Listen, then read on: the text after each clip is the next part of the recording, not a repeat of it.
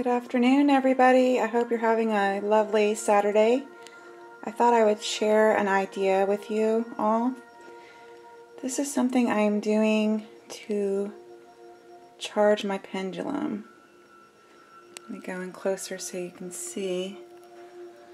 My primary pendulum is ametrine. It's an ametrine point with a citrine fob. So it's been doing so much lovely work for me lately. It seemed to communicate to me that it needed a little bit of a recharge. So since the primary point is mostly amethyst, I have it charging with the amethyst here. Here's a, oh look at, this is a Guerrero amethyst my oldest son gave me. But in any case, I have it charging here with my other amethysts so it can be with its family. It's kind of enjoying the energy of all the other amethysts and reconnecting with that. And then the citrine fob, if you can see it in there, is in with I have a natural citrine point there, and then the starker one is a heat-treated citrine, which generally I prefer natural citrines, but I do love this particular heat-treated citrine that I have. So it's tucked in there with the other citrine, resting happily. And so this is a way that I think is nice to recharge the pendulum. Let it sit with its other natural crystals and share that energy. I think it's a nice, gentle, relaxing way for it to be able to re-energize itself. Another thing I've been doing today, well, not just today, but over the past several days, is drawing or pulling my tinctures. I'll be doing this all the way to the full moon.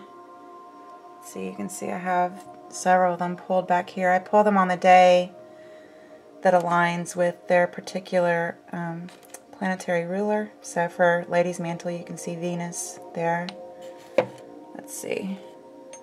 Here's my barrage with Jupiter. And the ones I think I'm going to get the most use out of, I have in the larger containers. And I also, well, this sticker's coming off. I'm going to have to fix that. But I also have them in some extra smaller containers with just regular lids without the droppers on them. And then once the moon gets past the full moon stage, I will then move on to calcination.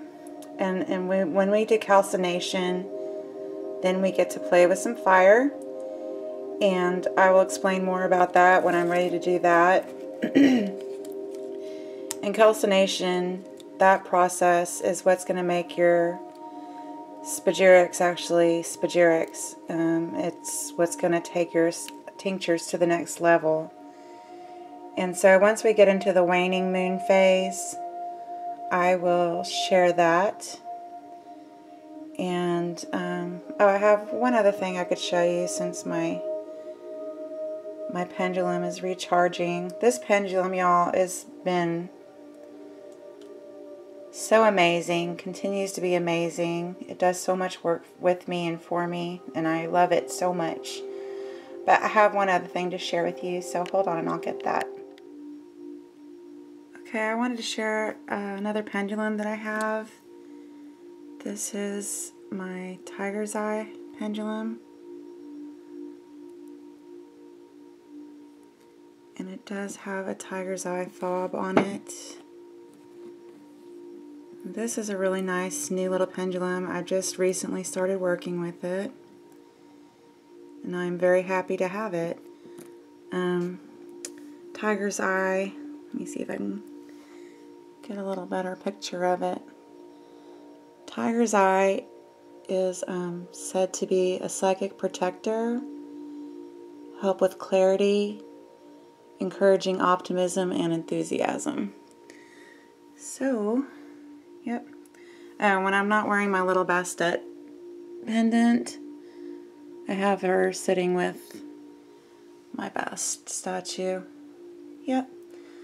Also, maybe quite often you might hear in the background I have this chi activation music playing. I feel like the harmonics in that is really good for me, good for the crystals. You know, sometimes I gotta rock out. Sometimes I have to play some Tool or other music that I like. But other times I'm focusing on different music that's good for working with the chakras, working with the energy of the stones. And that's something we could discuss in a future video. Harmonics and vibration, and how I think that has worked in the ancient past and how I think it can work with us today in the present. Okay, so that's all I'm going to be sharing here, and I thank you for joining me, and I hope you're having a wonderful Saturday. Thank you for watching.